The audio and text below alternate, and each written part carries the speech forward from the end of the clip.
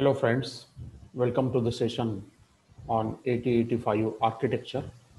In this session, we will see what we mean by 8085, what is the block diagram of the microprocessor 8085, and also we will discuss the pins of the microprocessor 8085.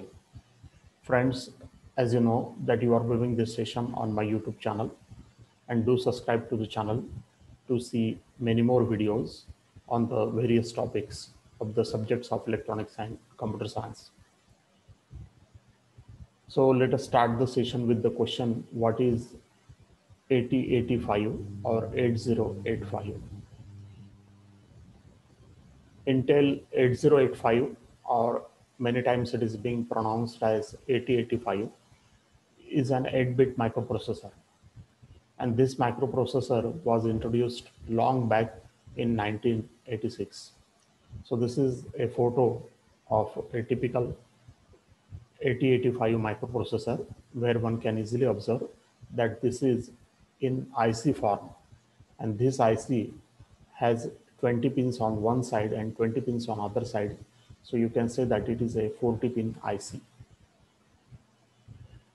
So this 40 pin IC is a very useful IC, and it can function or it can perform a lot of jobs. And this IC is popularly can be used as a controller IC. So in the number 8085, this 5 indicates that this IC will require only a 5-volt power supply. And this 8 will indicate that this is an 8-bit microprocessor. And that is the reason the number 8085 is there. Because earlier version of this microprocessor, which was introduced by the Intel organization, was 8080 or 8080, and therefore this microprocessor has been given a number 8085. 8085 is an integrated circuit.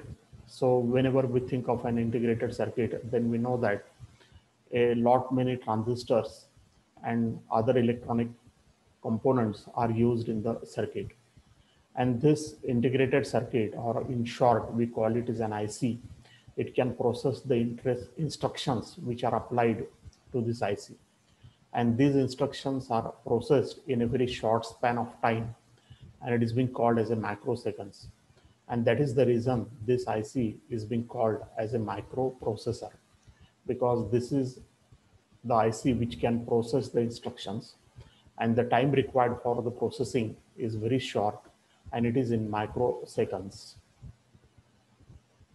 This is the microprocessor that we normally include in the syllabus of electronics or computer science, because this is the microprocessor that is most easy to understand. So whenever you want to continue your study in the subject of microprocessor, then it is always better that if you study 8085 first, then it is quite easy for you to understand the recent microprocessors.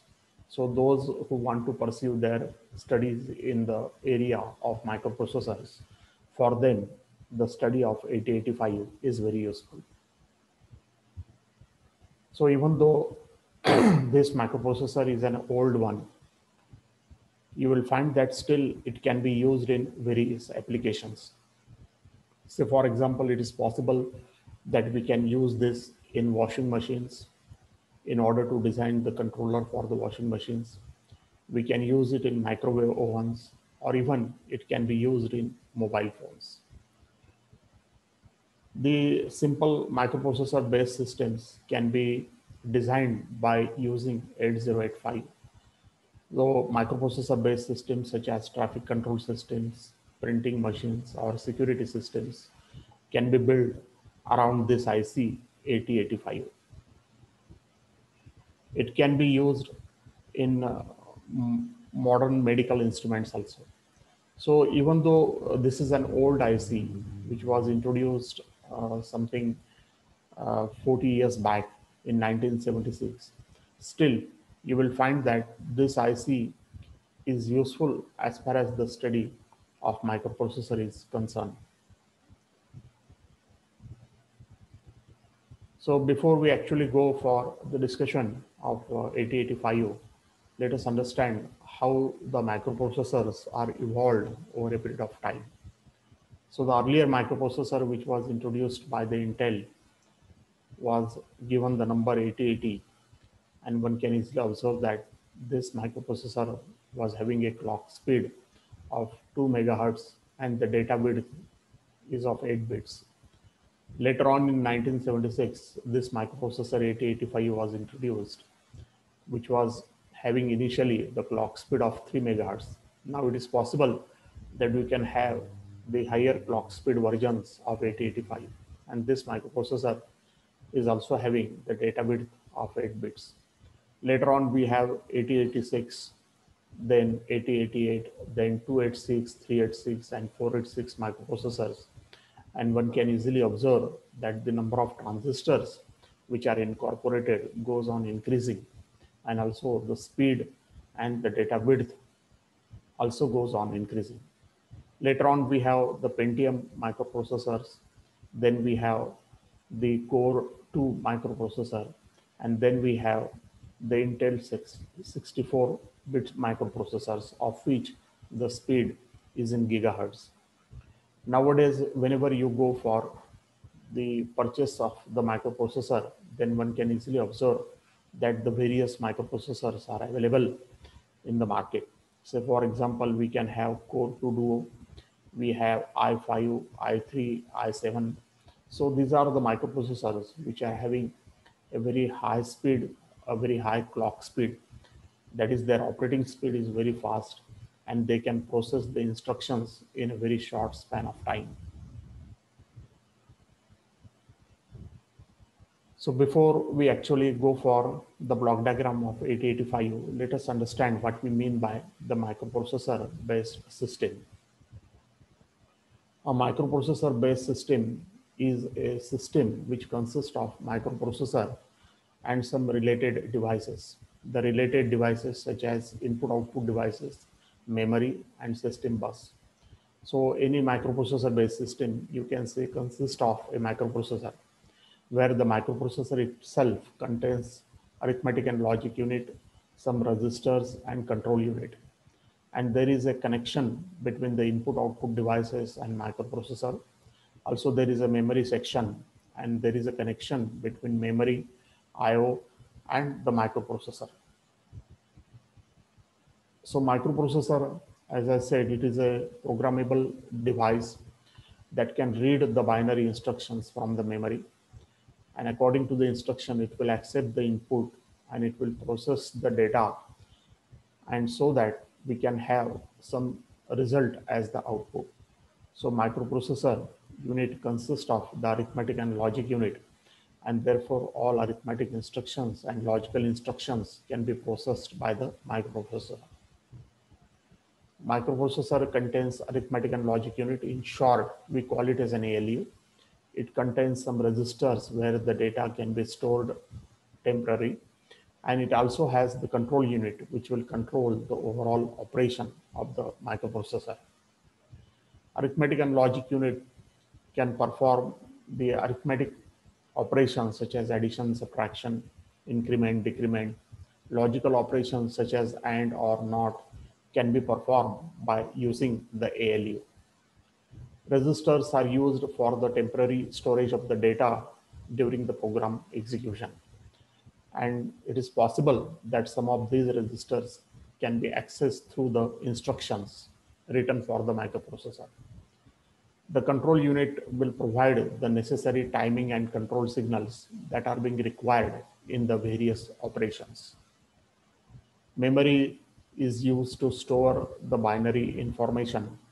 So whenever we want to store the binary information, such as instructions and data, then for that purpose, we can make the use of memory. There are various input devices that can be connected to such system, and those are such as keyboard switches. And also we can connect some output devices such as LED display or CRT display to the microprocessor based system. So system also has a communication path, and that path is being called as a system bus. So whenever you think of any computer system, then this computer system is just nothing but a microprocessor based system.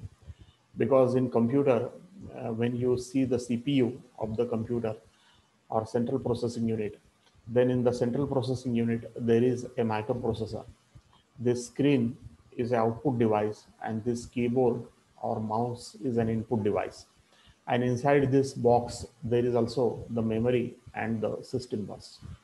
So any microcomputer or any laptop that we are been using, or any tablet, or even now any mobile phone that we have been using, is just nothing but an example of the microprocessor based systems. Now let us go for understanding the block diagram of 8085. 8085 is a microprocessor which consists of various blocks as shown in this figure. So for example, we have here an arithmetic and logic unit, and this unit is being used to perform the various arithmetic and logical operations. Also, one can easily find that the accumulator, then the register array is there, then the flags are there. So all these units are very closely associated with the arithmetic and logic unit. So whenever arithmetic and logic unit perform any operation, then it requires the access of accumulator and the register array and the flags. So accumulator, one can say that it is an 8-bit register, and this register is being used whenever we want to uh, compute any result of the operation, and the result of the operation is always available in the accumulator. The register array is an array of registers. There are several registers, and some of these registers are 8-bit registers, and some of the registers are 16-bit registers, as shown in this diagram.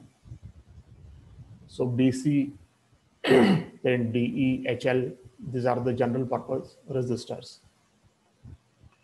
HL pair can be used for the address pointing. And W and Z, these are the registers that can hold the 8-bit of data. So you can make the use of these registers, and you can make an access to these registers through the instructions.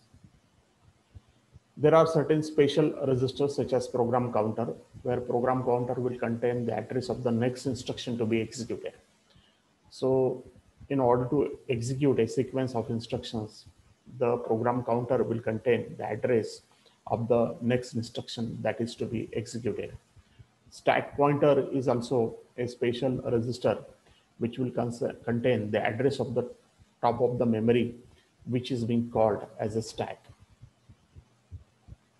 Also, there are flags in the microprocessor, and there are 5 flags: the sign flag, the zero flag, auxiliary carry flag, parity flag, and carry flag. So these are the flags, and these flags are affected during the arithmetic instructions. So whenever the microprocessor process some arithmetic instructions, then these flags are affected. The sign flag is set to 1 if the bit D7 of the result is 1. The zero flag is set to 1 if the arithmetic and logic unit operation will result in 0. That is, all bits are 0. Auxiliary carry flag is being set to 1 if the bit D3 becomes 1 and it is being passed on to the D4. So such type of the operation is being required in whenever we process some BCD data. The parity flag is set to 1 whenever there is an even parity in the result. Even parity, it will stand for the even number of ones in the accumulator. The carry flag is being set to 1 if the carry is generated during the arithmetic operations. So whenever we want to check for if the carry is generated or not, then that can be checked by using this carry flag. The instruction register is there, and this instruction register is being used to hold the opcode of the instruction to be executed. So whenever we want to execute a particular instruction, then that instruction of code will be held by the instruction register. Also, one can easily find that in this block diagram, there are different interrupt controls. Say, for example, we have the interrupt controls or hardware interrupts such as track, RST 7.5, RST 6.5, RST 5.5, then complement of interrupt acknowledge and interrupt request.